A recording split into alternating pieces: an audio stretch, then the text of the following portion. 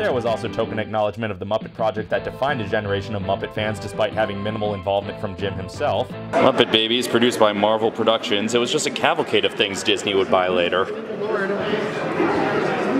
So when is this MCU crossover happening? Spider Dog is here. Hey, who are you? Spider Girl, of course.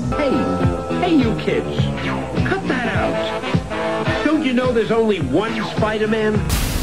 At least that's what I thought. They're just gonna end up on a Netflix series like Iron Fist.